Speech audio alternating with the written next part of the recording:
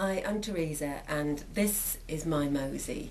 So there's a few things I want to talk about today. The first thing is these floppy disks, which I'm kind of horrified that I'm old enough to be holding in my hand something that's now considered to be a historical item and that could be considered, part of an archive exhibition in the Museum of Science and Industry. Something that I'm much more comfortable thinking about as a historical item is this beautiful Remington typewriter.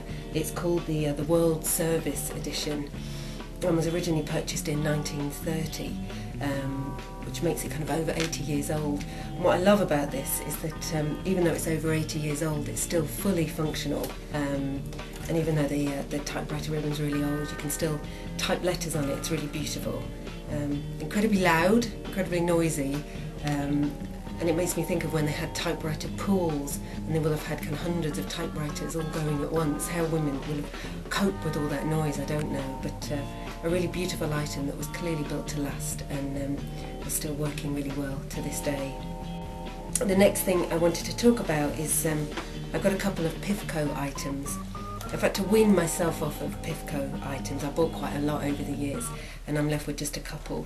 And the one that I've got here, this trouser presser, this is typical of the kind of Pifco design and style, which I really love. It's really kind of characterful and really beautiful to look at.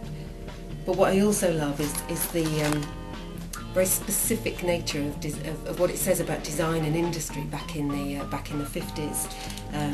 There was one item for one job. And so you could end up with a household full of different products, and it says a lot really about an age of optimism whereby you could go out and buy lots of different products for your home to do all these different tasks. And of course the woman was at home and had nothing but time on her hands to do all of these things, and so here is a beautiful trouser presser to keep the bored housewife occupied at home. And another Pifco item, slightly less of an ingenious this one because it's a travel iron, but what you can't tell from this clip is just how heavy this is. So it's not exactly the kind of travel that we'd be used to these days, where you'll just jump on a flight and go to Tenerife. This would be all of your airplane weight allowance already in this one item here. So although it's very beautiful, not quite as functional maybe as the trouser presser.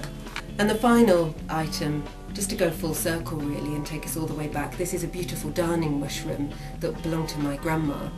And my grandma was a seamstress and she made all of her own clothes, all of the family's clothes, she knitted, and obviously she will have darned. And so this darning mushroom is what would have been used to keep the family socks going from hand-me-down to hand-me-down and get more life out of each one item rather than just throwing things away and buying a new pack.